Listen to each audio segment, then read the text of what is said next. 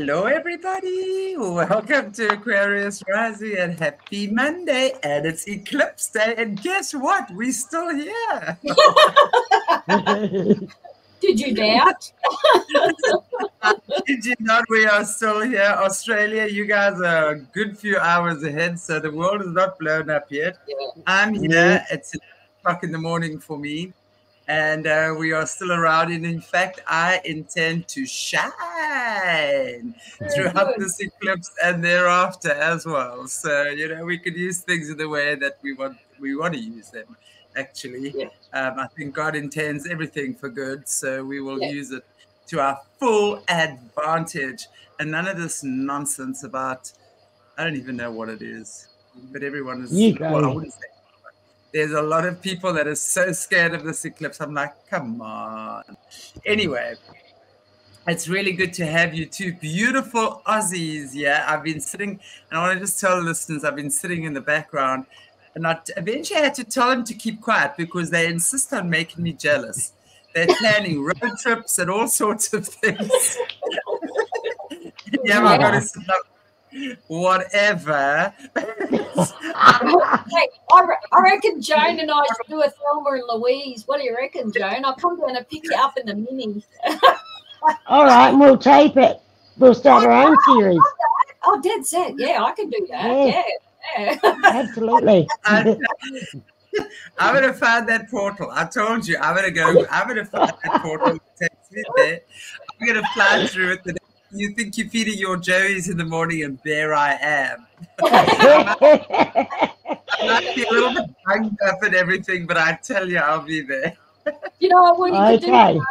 You know what we can do? We can take a photo of Chantelle, blow it up, and we can put her in the back seat, and we can talk to her if she's there.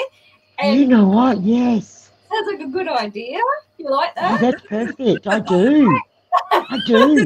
I do. We would have fun. We wouldn't exclude you, Chantelle, at all. No, don't. So lovely to have you two. I got to tell you, definitely two of my favorite people. And it's such a pleasure to have you on, both of you. And, you know, both of you amazing women are doing incredible things in Australia. I love it. I love it. I love it. I got to tell you, I absolutely love it. So for me to have you two ladies here chatting about your experiences, and this is certainly the first, but it ain't going to be the last show we do together. All three of us, that's for sure, because I do believe there's power in numbers as well. So when we sit and we gather and we have these amazing times together, I think it really is super powerful. And I think it's amazing what healing that brings. I mean, I know just in the time, KERRI, that you've been on my show, and JOANNE recently as well, how many people have individually reached out to you ladies and, you know, and have just wanted to get to know you, get to know what you're doing. I know you've been speaking to a number of people as well. You know, off air and behind the scenes. I think it is absolutely incredible, and I feel privileged to be sitting here with you. And it's a great pleasure to have Aquarius Rising offer this platform, you know, because that's what it's about. So I want to hear, now I'm going to actually sit back and I would love to hear from the two of you. And, you know, the topic is disassociation, repressed memories, and healing after SRA. And any type of abuse or violence. It doesn't have to necessarily be SRA, but SA, you know. So I would love to hear from you. So JOANNE, I'm going to open up the floor for you first, since she's sitting on the top there. And how are you doing? How are you feeling? What's been happening with you in the last few days as well? Well, as usual, I've been extremely busy here at home farm, looking after all those joeys, not rubbing it in, but I'm having lots of cuddles and kisses and doing my gardens, all that. But I actually stopped and took some time to look into my experiences and how disassociation saved my life in its own way. And repressed memories do the same as well. So I've had time to sit and reflect and write some things down. And when you disassociate, I think the most important thing to know, and I'm sure KERRI you'll agree, is the person that is disassociating isn't always aware they're actually disassociating. It's the people around that, your support system and understand, who help you to make that eye contact, to come back to the here and now. Because disassociating is a way the brain gets you through that experience of trauma so you can get to the end of it and still be sane and function as a normal human being in the here and the now. But that's where I wanted to start. What do you think, KERRI?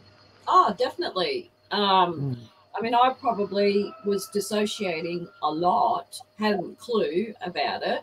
Didn't even know what dissociation was until I was way, in my 30s. And definitely people around me didn't have a clue what was happening to me. Once I started having all the flashbacks and I'd have these really weird things, which I now know as a dissociation, and I got to the right counsellor who was able to explain it to me. Yes. I then started to reflect back, from especially through my marriage, and I started to figure out what my triggers were. And my biggest trigger was just feelings, just certain feelings. And of course, after I had all the assaults at work and the car accident, it was then that I found I had specific trigger words or specific situations that obviously mirrored or have some connection to any of the assaults for me growing up. And that's how I became aware. Sometimes you don't even know what it is. You just know that, I mean, I've had experiences where I'm driving the car because I was anxious, PTSD, anxiety, and I had to go somewhere. And I had to build myself up to get in the car and drive. And I'm halfway there and I started to feel really weird. And then at first I thought, what's wrong with me? And next minute I could see my hands on the steering wheel, but it was like my body and my brain weren't connected. And I got to my destination and I could just barely coordinate to drive the car into the car spot. And then I went to step out of the car, nothing would work. So my legs wouldn't work and anything. And you just kind of want to, your eyes don't come up. They just want to go down and you're going into a complete withdrawal. And I couldn't speak. I can't. My speech would sometimes come out quite broken and other times nothing at all. And if I wasn't careful, what would happen was the dissociation, if it was really bad or I'd been really triggered, I would go into a very triggered episode. So I would relive whatever that trauma was. Feelings and all. Yes. Yeah. Yes. Yes. Sorry, I was going to ask you, Joanne, have you had similar type? Because I can imagine, physically, it would definitely, as you say, that your legs don't work, your whole body feels like it's a jellyfish or numb or just no coordination or something like that. I can imagine that. How long does it take for you to start feeling normal again? And what does it bring you?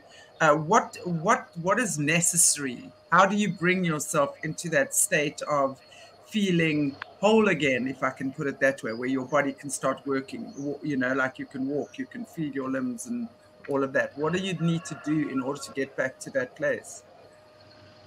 Would you like me to answer first, Joan? Yes, please. I'd like to hear that. It took me a while to really grasp what was happening to me because the flashbacks were really severe, really debilitating, where I was given antipsychotic drugs to pull me back to keep me safe. That was in the early stages. As I started and worked through and started to understand, I could actually feel myself going into a dissociative state. So I would learn little techniques, and that would be counting backwards from 100 or grounding yourself. They call it grounding. So I would look at an object in the room, and I would try and just talk about it in the sense of the shape, the colour, and everything. So it could be a bottle of water that had writing on it. Changing things up. If I was sitting in a particular seat or in an area, I would remove myself from that area, and I would try and normalise everything, like go and make a cup of coffee, change the subject, put something on TV that's funny, or go walk outside on the grass and pat the dog or something like that. So in some cases, I'd have to resort to taking a Valium. Now, it was very funny for me. I mean, everybody can be different with dissociation. I would get very tired, right? It was like I'd taken Valium, right? But when I took a Valium, I had the opposite effect. So I would actually come back to myself again. So people take Valium and go to sleep. I would take it, and it would pull me out, and I'd only have to take one, and I would feel back myself. In saying that, I've dissociated practically for days. It really depended on, and there was nothing but other than sleep that brought me out of it. So I just had to find a way to sleep, or it would just shut me down and I would sleep. So it depends. You could be in it for a few minutes for me, to a few days. And sometimes things really worked well. Sometimes things didn't. In saying that, like, man, compared to where I was, like, it's not very often now that it would actually happen to me, and I'm generally pretty good at getting on top of it fairly quickly. The more you work at it, and the more that you work on healing, and the more you work on integrating, like why you're dissociating in the first place and working on those altered parts, the less dissociation actually occurs. So, right. Wow. That's so true. It really is. Like, when I first started disassociating, well, I didn't really first start it. I think when I first became aware of it, that it was actually a thing and I was doing it, I always had this feeling that every now and then I was there in this world and the world was going on around me, but it was ever so slow, ever so slow. It was the most, I loved being in that. I really loved being in it because everything around me was slowed and I could cope with that. And then I had time to like interject and change it. But then there's times when I would disassociate, like you, days, sometimes weeks. I was hospitalised when I was in those states. And I actually had a guard on me 24/7 because I just, where would I go? What would I do? Nobody knows, not even me. And I found that hard. I had to be put on some psychotic medications just to help me on that side of it. And I had good people around me that knew my condition and cared. This was when I was in my late 30s and 40s. So I didn't know much and didn't have the support before that. And then, like, disassociating, I'm outside of my body. My favourite place was on the ceiling. And I'd watch the body do what it's doing, walk around, achieve its chores. It would sort of register in my brain, if you like. Oh, okay, you know, the body's done that, don't have to worry about that. Tick it off. But to come back into my body and to integrate was a very painful experience for me because I fought it. I wanted to stay out. I didn't want to go back in because if I did, everything I'd gone through, all those feelings, all those, the rapes, the beatings, you name it, all of it was all there in that body. Yeah. And it wasn't something you do consciously, you do it, and when you're out, there's no pressure. So, but my children were really great too because they learnt along with me and I never hid anything from them. And even my daughter, when she was young in primary school, and she'd say I was dissociating, she would say to me in quite a nice, assertive voice, "Mum, look into my eyes, it's Jessica. mum, and she was wonderful. She still is, and Daniel's the same. And so I had that, and I had the support around me, and I got very good support and friends that helped me a long way. They didn't always understand, and I still sometimes disassociate. And in fact, the last couple of days, I was looking at my repressed memories and the theory and all that behind that, and I've got to a point with it. It comes from Sigmund Freud, and my brain has cut that off. My brain won't let me go further. My brain will shut it down, because if I go further, then I relive it, like you. I relive it, every bit of it. Yeah. And I don't want to. And, you know, I might be cleaning house sometimes, even today, and suddenly I'll just feel this anger well up in me, and I'll start crying and get very angry. And I stand there and I go, what is this? There's nothing, and my life's good, everything's fine. What's triggered? And that's in the process of going back. What was I doing? Okay, I was cleaning the toilet. And it happens a lot when I clean the toilet, because there's abuse connected to that. You know, so I've got to have it so that the door's open, the smell of it doesn't get me. And I don't use the same cleaning products at all. But if the door's closed, or it closes with the wind, or my little dog does it, that's it, Joanne's triggered. And it takes a while to come back from that, and then I've got to live those feelings, and then I've got to take the time to care for me. And I'm I want to get things done, and I've got a schedule, and I like my little lists, and then I berate myself because I've done this and it's wasted time. Then I've got to come back to, well, it's not a waste of time, it's okay, you know. And even Tony says today, but you don't need, Joey, you don't need to do it all in one day. You know, you got to look after you. So I think we experience very similar, and it's not unusual that we have. And it could be anything, a smell, a song, the breeze, the rustling of a tree, anything. A and word. Yes. Sorry, I want to just ask you, I love your rooster, by the way. Oh, well, I've got a few of, they're rescues, what can I say? They're allowed.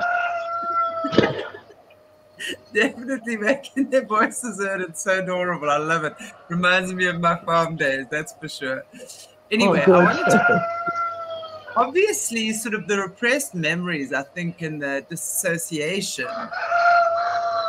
hand in hand, right? So I would imagine that maybe if there's a memory, a repressed memory that pops up, and that could be then triggered by, let's say, a smell, a song, something that would remind you, and then that memory might come up. Is that when disassociation happens for you as well? Does it go hand in hand? Yeah, definitely. Yes, it does. Yes. That's right. Even places. Sorry, KERRI, I'm rude. But even places. I'm opposite to Joan. I hate dissociating. I detest it with a vengeance. So when I start to go into it, I hate, and I berate myself because I'm in it. And the longer I'm in it, the worse I feel, because it just, you know, 4 days could pass and nothing gets done. You're just kind of trying to function, and you feel like you haven't really achieved anything at all, but something's trying to kill you. So it's about being kind to yourself and allowing yourself that period of time to investigate and to nurture it. And for me, like, as I was forced to work in hospital as a child, so that old messaging is, you know, push yourself to keep going, you know, and I have to override that.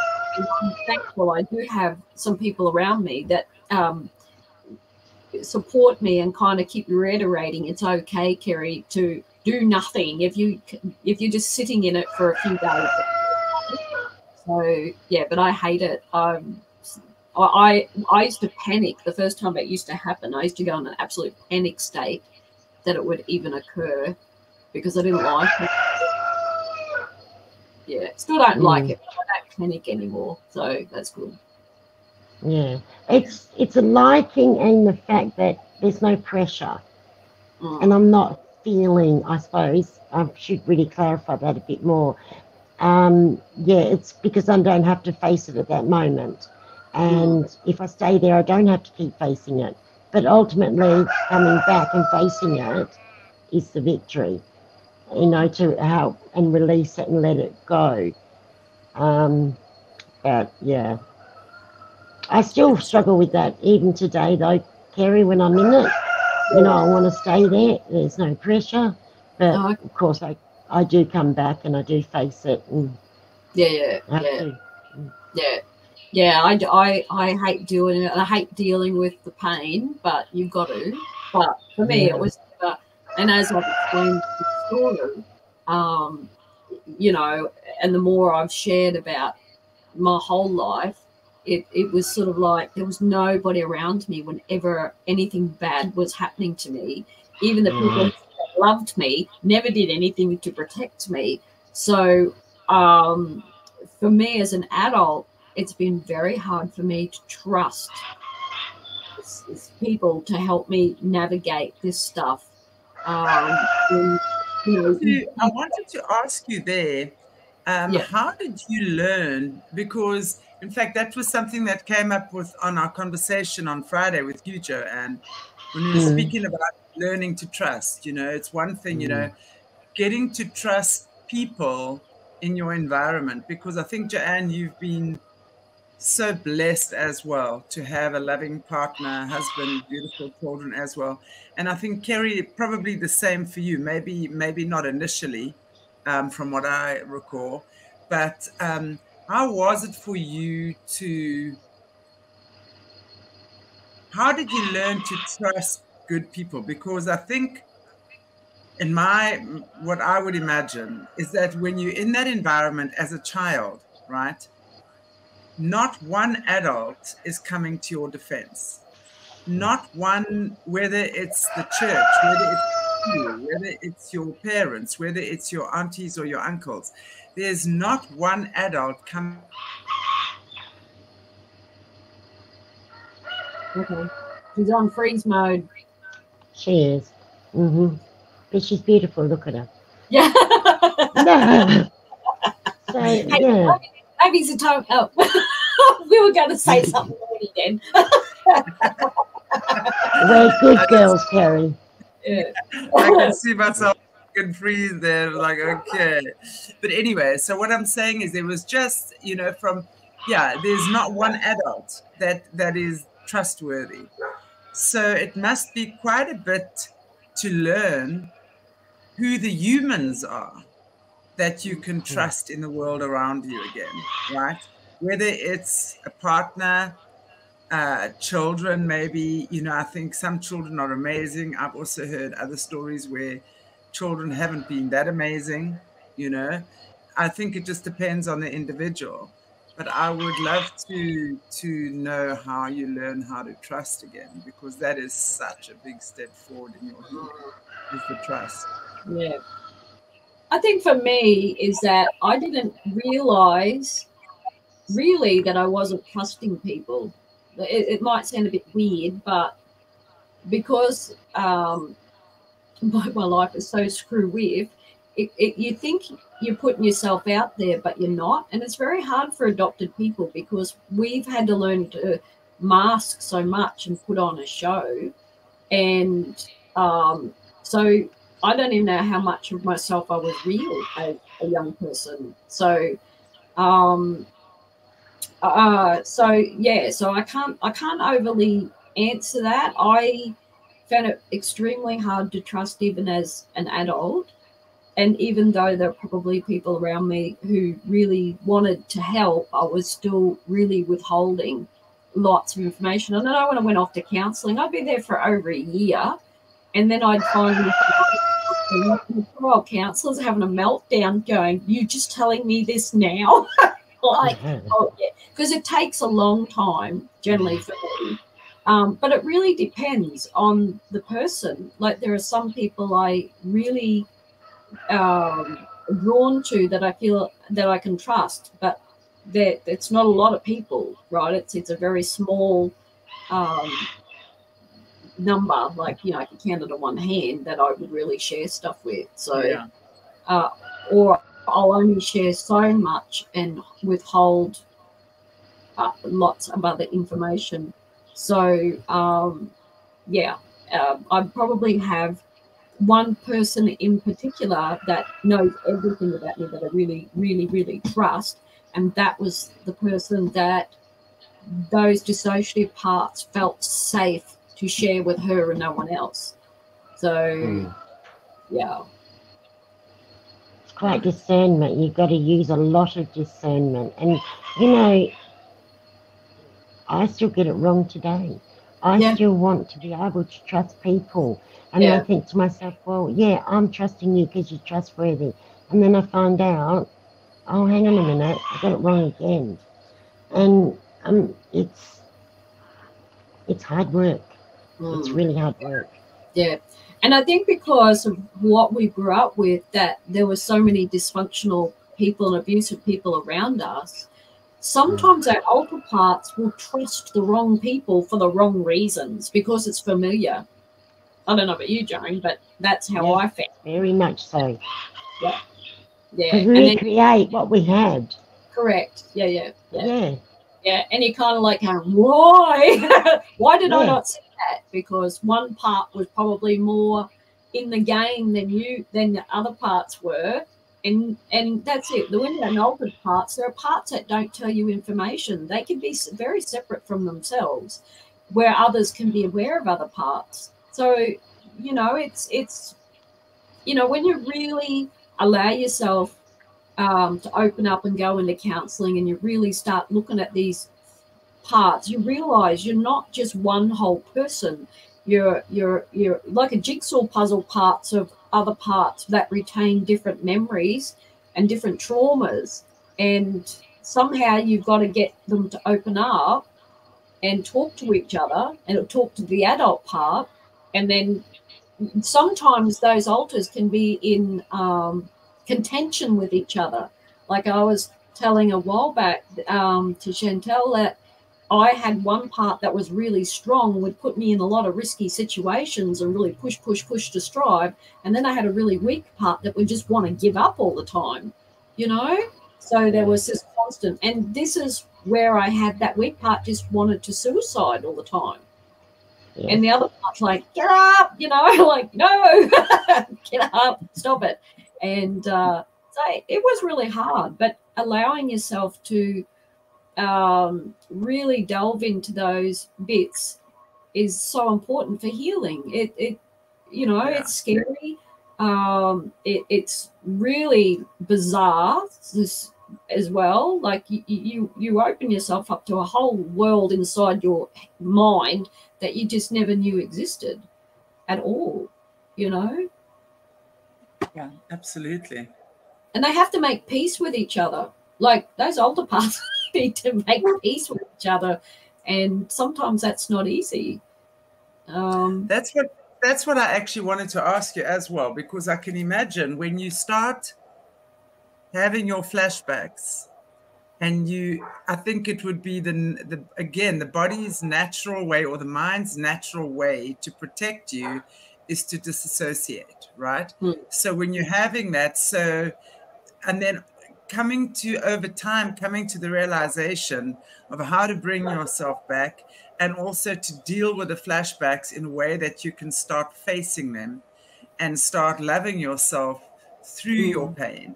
Because I think that really, at the end of the day, I mean, you know, despite how many people are in our circle and in our vicinity, you know, you can have a loving partner, you can have loving kids, you can have a great therapist or a healer, whatever it is.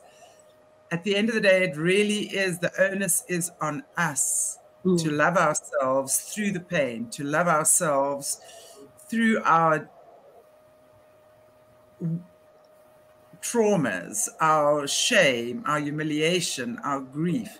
And that really is, for me, what I've noticed in my career, doing what I'm doing. That's the most important thing. You are the person that has to hold your own hand most securely. She comes on. You are the person that has to love yourself the most. You are the person that has to believe in yourself the most.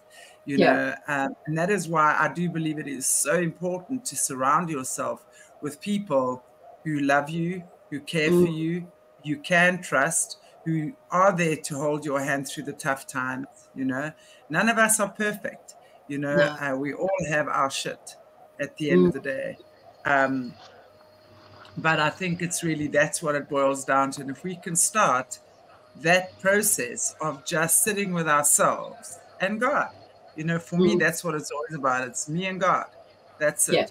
And what do I need to do through this? And that's where prayer comes in. And that's where prayer, meditation, alignment are so important, to be able to take ourselves through times and places and situations that are seemingly impossible, right? I really think for me that that's what the most important thing is. So on the path to healing, and I want to hear from both of you regarding that, what do you find has been the most important thing that has helped you heal? Joanne, I'll ask you first.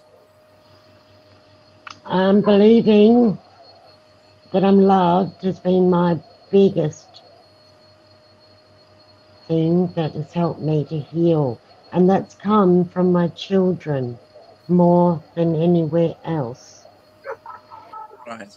They are the ones that I keep saying to me, but Mum, you're not repulsive. Mum, you were a good mum. Mum, you're okay. Don't sabotage yourself. And I think when I get fragmented, which I am now because I disappeared for a minute, I might hand over to KERRI if you don't mind. I'll just sit for a minute. All right. Thanks. All good. All good. KERRI. All right. What was the question again? Sorry. What was the most important? What was the most important ingredient, if you will, whether it's something or someone that has helped you along the way? I mean, I'm seeing some amazing people in the chats here as well. Yes. Who've clearly been through similar stuff, right? Yeah. And so, what would be the most important, or one of the most important things in your journey to healing?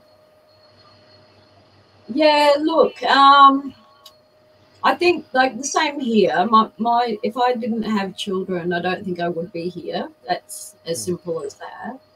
I think for me, the realization that KERRI the child deserved healing, or KERRI the child deserved a voice. KERRI the child, like, she did such a great job helping me to survive that I owed her to keep fighting in those really bad times as an adult when I was triggered. And if she got me as a vulnerable, broken child through all that crap as an adult, you know, I wanted to honor that child and find a way to give her what she never had as a child. Like, because that KERRI part will always be a part of me that never goes away. And I remember being adopted, right? And because I've been given a name that's not an original name, that's not my blood name. And I came to a crossroads in my life where I had so many flashbacks, and I just thought I need to get rid of my name. Like, I hate it. I hate the name and I hate what it's associated with. But when it really came down to it, I realized that if I did that, then I was treating her no differently than what everybody else did. I was discarding her. And KERRI was the one that got me through it. So I then embraced her and decided that I wanted to honor her and give her the life that she deserved. So that's how I saw it. Yeah. That is so well put. Yes. Yeah. Very much so. And that love's so important, isn't it? To actually start believing in yourself and loving yourself. Oh, definitely. Child healing. That inner child healing is so important. Yeah. To realize, and I love what you said there, KERRI, as well. It's like for you to realize that the little child in you deserves protection. That little kid that was completely vulnerable to these freaking monsters and had no protection deserves protection now. And you know, I don't know if you guys know Caroline Mace's work, but she is a fantastic intuitive healer. And she speaks about the archetypes, the human archetypes as well. And there's 4 archetypes that we all have. And one of them is the child, the inner child, or the wounded child. And, you know, whether I mean, I can imagine with guys, with what you guys have experienced, it is so amplified, the wounds and the pain and the fear and the non-trusting and stuff like that. So it's so important that even at this age, you know, where we're all mothers and grandmothers, that inner child in you, that little person, and still needs to have encouragement, nurturing, nourishment, love, protection. And that is why, and that's what going back to what I was saying as well earlier on, it's like the only person who can really love us through that is us ourselves. And you're missing an important ingredient, Chantelle. Yeah, I am. Yeah, it's called fun. Exactly. Exactly. It's so important. It's so important. Yeah. But how to have it sometimes you don't know. Yeah. Sometimes you don't. No. Yeah. And I was deprived because I had to work so much as a child and grow up. And I love having fun. Now, over Christmas, I took some Nerf guns and bought some Nerf bullets, and I shot up my grandkids, and we had a great time. All the adults sat around being adults. Yeah. I was in with the kids shooting the crap out of them, and it was fun. And I don't apologize for that because it, like, not hurting anybody, right? Yeah. And it's not, you know, it wasn't like I was being stupid fun. It was fun, childlike fun. And there are 3 ego types. It's childlike, childish, or childless. And we will skip between each of those, right? But being childlike is where I like to sit a lot because it's that innocent play, right? And being spontaneous, right? And I think it's important to connect with that. And I will have, look, I've got a little dog around here. We will play Tiggy through the house and hide and seek. You know, these are the things that really, it does something for me to connect with the animals in that way, to just play and connect with them. It really grounds me in a really special way. And it's then when I also really connect with God in that way as well. The innocence of the child is so important. Yeah, I fully agree. I say to people as you know, when we do the inner child work, like, okay, so your parents never bought you a bicycle when you were a kid. You're 40 now. Go buy your own bicycle. Go ride it in the park. Right? You can give it to yourself now. You wanted to go for horse riding lessons. Well, go for horse riding lessons now. There's lots of stables here. Buy yourself a few lessons, and if you can, then you're going to buy yourself a horse, you know, stuff like that. So you can give yourself the things now that you weren't given as a child. And even if you have to put wheels on the side of your bicycle and everyone is laughing at you, that's okay, right? Yeah. Yes, just definitely. don't do what I did and go down a slippery dip on a scooter, because I did that and I broke my ankle. That's when it's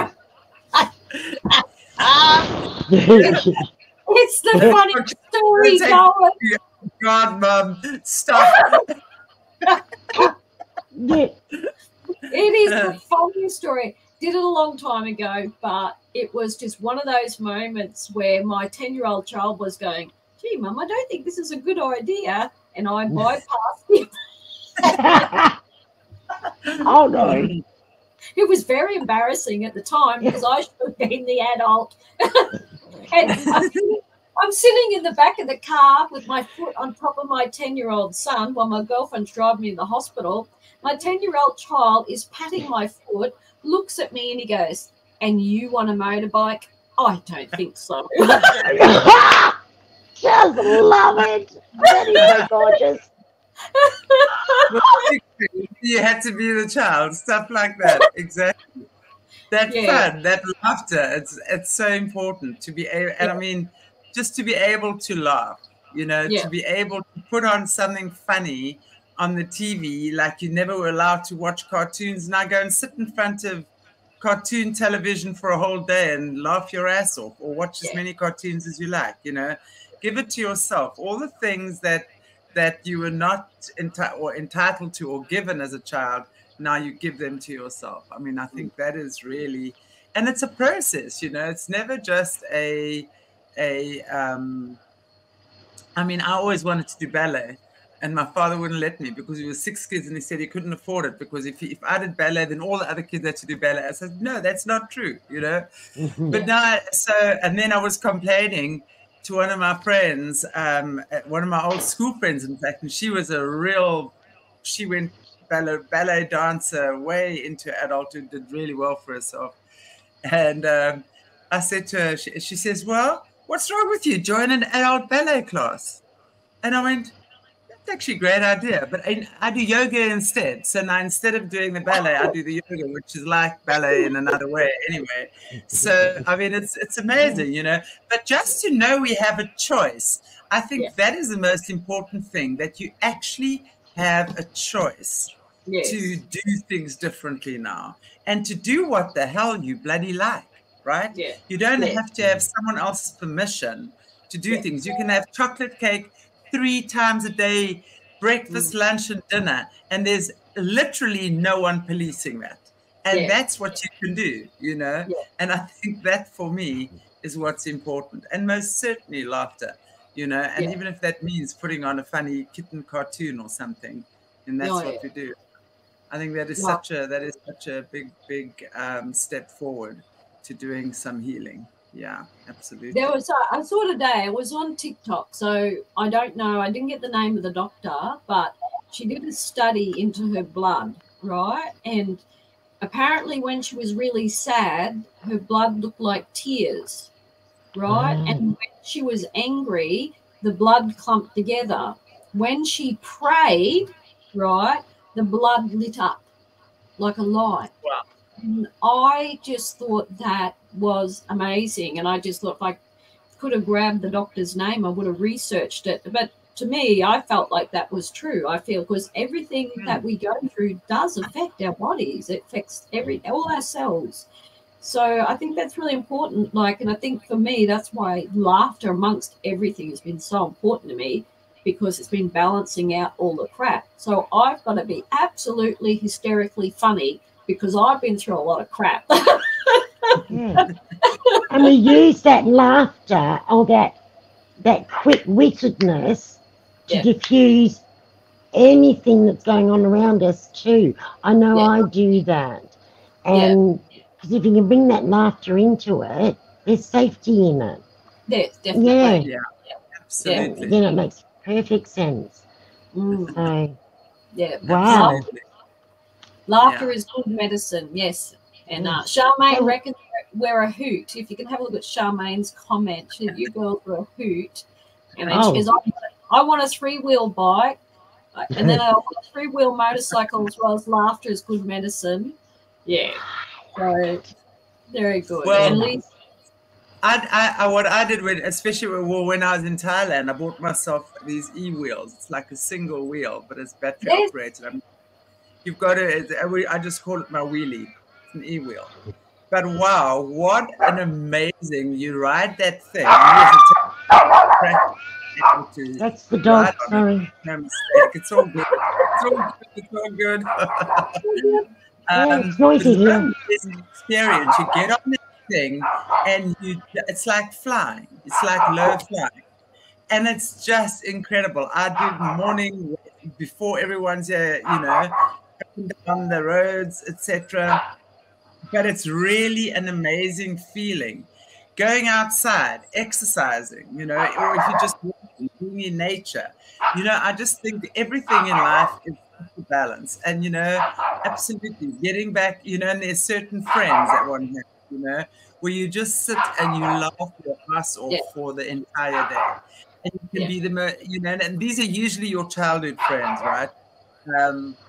Where you can talk about the ridiculous things. You can absolutely just enjoy life. And I agree, Charmaine, do it. Absolutely do it. Get that 3-wheel motorcycle, go riding, fall off, enjoy it. Well, I taught myself. I went and bought myself a skateboard in my 50s, and I learned how to skateboard. And so I have what they call a longboard, and it has a kahuna stick, so I don't have to step off the push. So it's a bit like, you know, was a paddle boarding, but on land. And I taught myself how to do that. So it was great fun, you know. Well done. Well done. Just anything, you know. Anything that your parents didn't allow you to do, just do it. Do now. See, I remember as a child that there was a time, it was Christmas time, and we were our cousins, and they got bikes for Christmas. And because we didn't get a bike or weren't allowed near the bike, we literally were threatened to have both our arms and legs broken if we even went near it. So one of the first things I did after I got married was buy a bike, because I loved it, you know. And there's other things like the restrictions put on us, and even you still find it hard though to say, yeah, you're allowed to do that, you deserve that. But you do, you come to a place like, before we went live, I was playing Throw the Ball for my little dog that you can hear in the background. And I was dancing sort of with her and saying, which way am I going to throw it? And I'm like a, I don't know, teenager having good old fun with her. And I'm learning to do that more and more in everything I'm doing, to have that fun. And it's okay and it's safe with me and Miss Poppy, because that's our thing and no one's around, you know. So, 50 is the new 30, babe. 50 is the new 30. I tell you, we're about to do that. That's for sure. Oh, yeah.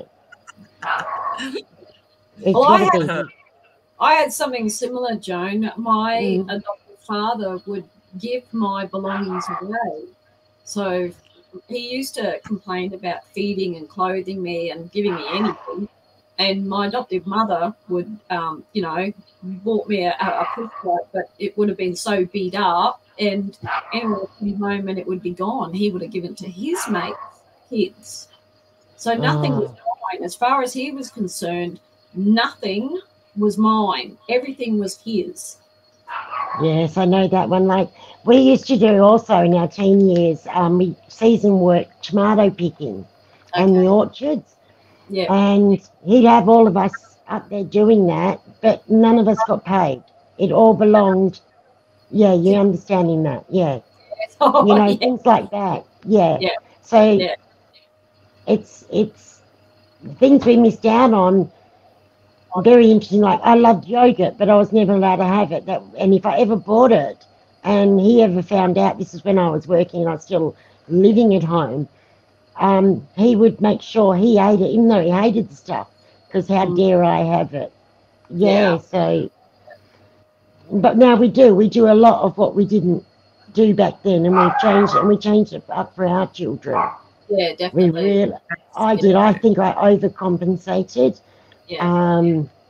But they're beautiful adults. They're both responsible, you know, with their own families. They are beautiful young people. But I think it's so easy to overcompensate in the situation you've come from, you know. In many ways, because I was boarding school from the age of 5, you know, we lived on the farm. That's why we went to boarding school when we went to school type thing. So, and I know with my son as well, I mean, if I could reverse back 37 years now, I would definitely do it differently, because I was, you know, I was a single mom, but his dad wasn't involved in his life. So I had to be mom and dad. So, and because he's a super not kid and super stubborn, nothing like me. No. It was not, none of those qualities were mine whatsoever. Right? We love It's you, almost Chantelle. like I took on. It's almost like I had to take on that masculine role, and I took it on. And you know, it's been amazing because he's actually such a sensitive kid, and that caused issues between us. But nothing that it took one conversation to change that. It took one conversation between us when we were kind of talking and doing our healing work together. It took one conversation between him and I explained to him, and there's a big difference between explaining something, clarifying something, and justifying it. And I've had to learn the difference between justifying myself and clarifying that position, you know, as to, and to help him understand. And he went, okay, well, now that makes sense. I said, yes, you're exactly like your father. Yeah. I think it's so important to explain to our kids when they can understand what we've endured, because we are going to trigger to them. And my biggest thing was what kids do, they just take your stuff, right? And because I had things taken from me as a child and then destroyed or given away to somebody else, I had to sit my kids down and tell them that just come and ask. Like, it's probably 99.9% of the time going to be a yes, but please don't go into my room and take anything without asking, because that was a real trigger for me. It was terrible. You know, when my youngest child, Jacob, when I was really sick, I was trying to figure out what to do with my life, and I actually volunteered at a radio station, and I had to get these very expensive head set. And anyway, my back, I couldn't sit in the chair for very long, and so I had to give it away. And my headset was sitting, obviously, where my son, because he did gaming, so he went and got my headset. When I got them back, or when I found them, they were in a bad state, and I got really upset over it. And that was when I really had to share with him why I was so upset. Anyway, I think it was a birthday, and he ended up buying me a brand new headset. But it wasn't until after he died that I found a note in his room that he had intended to give me that was going, you know, he's trying to tell me in a letter, that, like, wishing me a happy birthday. And he said, sorry for being a butthead and destroying your headset. That's what he was saying. When I found that, I still got that letter. It was so beautiful. But he learned, like, you know, and that was the thing, like, they're kids, they will do things like that. And unfortunately, depending on what our triggers are, you know, we're going to respond to those things. And it's so important for us to look at our language and try not to scare them, because we don't want to, I know for me, I never wanted to destroy my children's innocence like mine was destroyed, but I needed to say things to them so they could understand what was happening for me, you know. And I think it's easy to overcompensate as mothers, like both of you, for example, have come out of those very abusive situations, and you obviously don't want to inflict that upon your kids. So I would imagine that it's quite difficult to find the balance of when do you say no without the guilt, because I would imagine that overcompensation to want to be a great mom, everything, but you don't have examples, right? You never had examples as kids of what it is to be a great mom and to have a great dad, right? So, you know, and that's why, I mean, I truly believe it's so important that there's a mother and a father. In my situation, I was a single mom, and although I've had no abuse or anything like that, but it was still, I was a single mom. I was the first one in my family ever to have been the single mom without the father involved, right? So I really had to figure out what it was. How did I find the balance? And there were certain situations I failed dismally. Failed dismally. You know, it's easy for me to. It was easy for me to go into my masculine because I grew up in a boarding school, basically, where we were given the harsh treatment long before we were given the soft treatment, right? So for me, it was easy to go into the harsh masculine treatment and say, da, da, da, da, da, you know, and without realizing he's actually a super sensitive child. And it took, you know, that's why I say that between us took quite a bit of healing that we had to do. you know.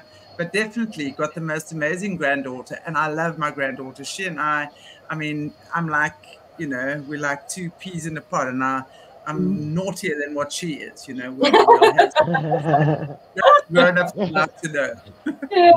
I just do whatever the granddaughter wants. If she says come, Granny goes. She loves it. I love it. And so I tell you, being a grandmother is life's bonus for being a mother. It's the best feeling ever. That's for sure. Joan, I've got a Jessica too. Have you really? Yes. Oh, wow. Yeah. Oh, wow. Yeah. Amazing. That is so precious. My Jessica, she's such a beautiful mother. Yes. I fall in love with her more and more every single day. Yeah. And Dan, my son. But watching her, wow. Yeah. What I really love about my daughter is she really gets involved with her kids and what they're interested in. And that's what I really love. And you know, like if one's interested in craft, she will go out of her way, because my grandson wanted to create these little caricatures out of these little balls of fluff sort of stuff. You know, like when Easter would come around and they'd have those tiny little yellow little chickens, right? But he wanted to make other little humans out of them with eyes and little top hats and all. So he made a whole village. I kept telling him he would make himself rich and she helped him with that. And then my daughter with my granddaughter make their own earrings and things like that out of their crafty stuff. It's just really lovely to walk into their house. Now, I was such a pristine control freak when they were little, right? Everything had to have its place. But I don't mind going in her house and everything's topsy-turvy and she's been sitting there playing with the kids all day, you know, engaged with them. And I really loved that. And when I see that, you know I got something right, you know, that I do enjoy it. And not only that, we're watching them do what should have been for us. Yes. Yeah, and we're seeing those beautiful daughters love and cherish their children the way we wanted to care and cherish them. And we could have maybe, if it hadn't happened to us. But we do. We're not saying it's, you know, we're less than, because we're not. We've had to cope. No. But we can certainly look and love what our children are doing with their children. Correct. Yeah. My daughter would get horrified at some of the antics I would get up to. So let's say, okay, so I have a younger son. He's 3 years younger. And we would go shopping. We'd all do it together. And I would get to, where the toilet paper is or the paper towels. And I'd get my son to run down the end of the aisle. And I would lob it and call incoming and try and land it in the trolley. My daughter would be like going, Mum, stop it. And the son would be there with the trolley at the end of the aisle like this. I'd have food fights at restaurants, right? And wow. Hiding under the table, so she'd be mortified, right? But lo and behold, she has children, and what does she want them exposed to? The funny side of grandma. So you know, like we had we played one day I was at a house. Her little boy was only about 3 or 4, and Isabella, my granddaughter, is a couple of years older, and we were playing a song. And we were dancing in the kitchen, and we all ended up finding things to pretend to be microphones, all of us, even my daughter. And I thought that was so beautiful, because by her having the children stripped away a lot of that, inhibition, in the sense that she was feeling embarrassed. But it's the one thing I've noticed that she actually doesn't mind the kids being exposed to, and they have fun. And my granddaughter's great. I've gone shopping with her, and she's found these like panda heads or something you put on, and she'll just walk around with it on her head. But I would do things like, you go into the toy section, and you have all the dinosaurs from the Land Before Time or something. I'd push every single button, right? They'd all, or I'd walk past a rabbit or something, and then I'd be going, no, get off. Yeah. I'd have security called on me, because, I remember, do you remember that's fun. Monty Python, the Holy Grail, the killer rabbit? So I'd that is so good. Well, Oh, wow. That is so good. Yeah. So Anyway. that's me. And I mean, you know, yes, my daughter would be horrified, but you know, she looks back now and I can see her. She's perfectly okay with grandma being silly with the grandkid, with her children. And yeah, so I see her getting quite a bit of joy out of it. So that's good. So I didn't totally, you know. No, I don't think we totally did any of that. I love it. No. I definitely love it. Jess always says to me, Mum, just stop and enjoy your granddaughter. That's all you have to do, you know, and oh, what a blessing. It's so beautiful. Yeah, absolutely. Yeah. But I enjoy her as much too. Oh, definitely. Yeah. The grandkids are great. But yeah, good fun. Ladies, it's been an absolute blast. And we definitely are going to do this again. This trio is fantastic. And I look forward to hearing more of your shenanigans, but I don't want to be made jealous again, please. I don't want to hear about any road trips that are happening unless I'm present. Well, Jones, you will be in the back seat. It's a photo. Don't quibble now. We'll feed you. Baby kangaroos in there with me, okay? Not just one. Joan, this is the closest I've been to a kangaroo. Yay! Yay! Well done, KERRI. You're closer than our darling Aunt Chantelle, aren't you? Oh, dear, that's gorgeous. Make sure it comes for the road trip. Yeah, KERRI? Right.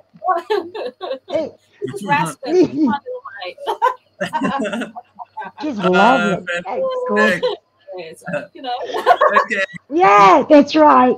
Thank you so much. Is there anything each of you would like to say just in ending off, just to round up?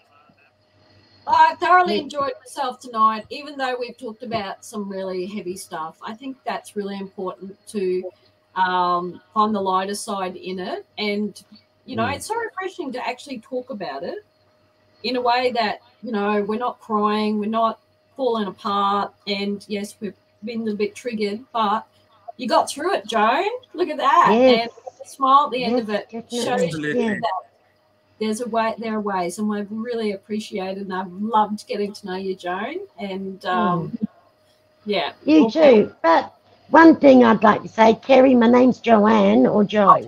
Sorry, Joanne. Yeah. That's fine. I seem to be getting that from everybody lately. They're calling me Joan, and that's my nana's name. Joan of Arc. Ooh, you see. No, she's got no arc here.